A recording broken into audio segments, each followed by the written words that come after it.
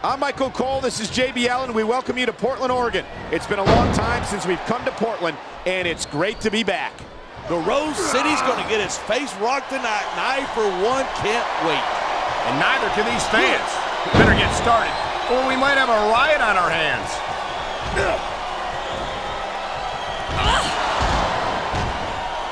And there's the counter.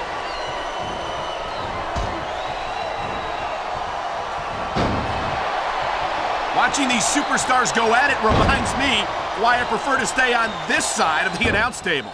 You know, if you let me train you, you could be cruiserweight champ inside a year. Oh, no. I've heard stories about the way you train people. You make Marine drill instructors look like pushovers. Are you surprised? They're just training people to go to war. I train them to be WWE superstars. Well, thanks but no thanks, partner. I think I'll stick to announcing for now. We're hearing the First Amendment in action here tonight. I'm all for freedom of expression, whether I agree with what they're saying or not.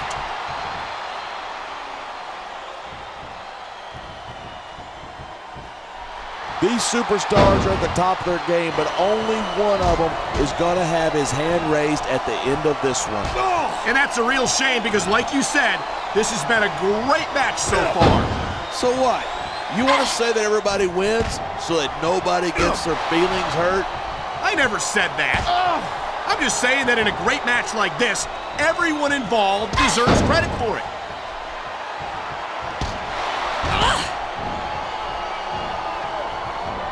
Man, what a match. Kids, if you're watching this, don't try this stuff at home. Absolutely not.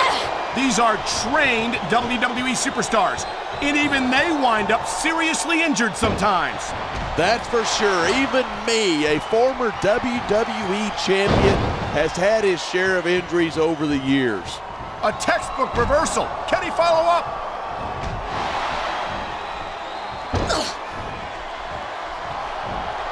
These superstars have been giving it everything they've got all night. They sure have. And that's where the superb conditioning of the WWE superstars comes into play.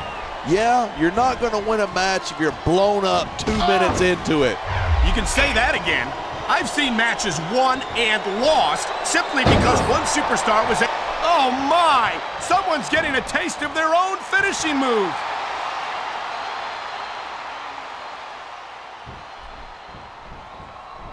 I certainly don't envy the referee in this match. No kidding. No matter what call you make, you're going to get on the bad side of at least one superstar. And that's about the last place you want to be if you're not a superstar yourself. Trust me, I know. This is stupid. Why is he risking everything by going up there?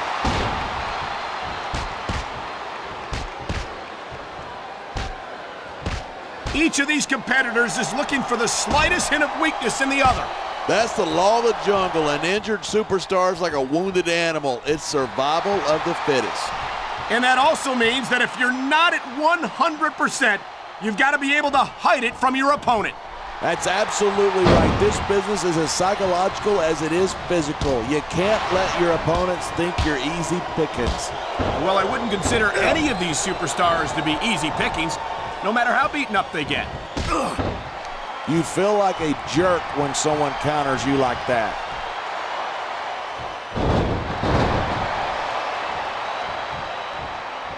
I don't think anyone in this match has even considered that they might not walk out the winner. Rope break. Of course not. That's the kind of attitude that gets you beat quicker than anything.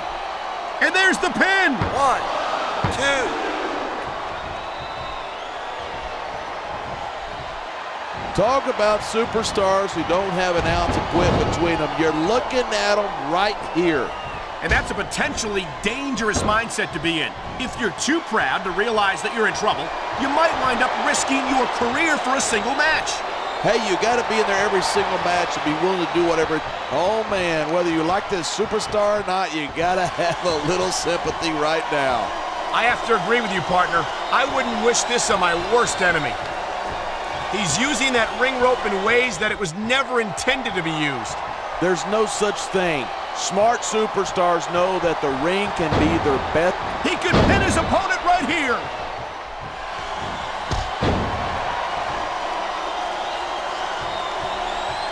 think there's a superstar in the history of WWE who's gone from rookie to WWE champion as quickly as John Cena has.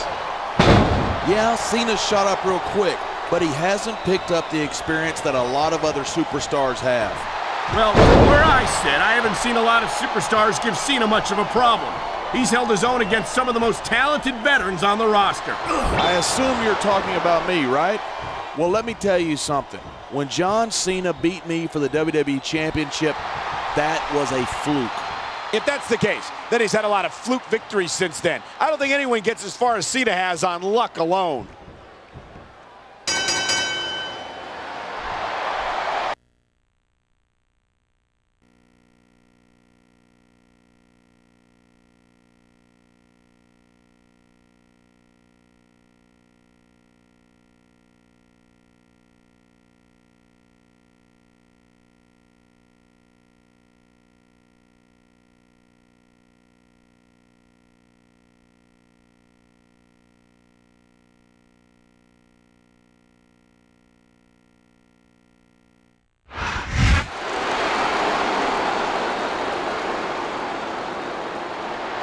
Here are your winners,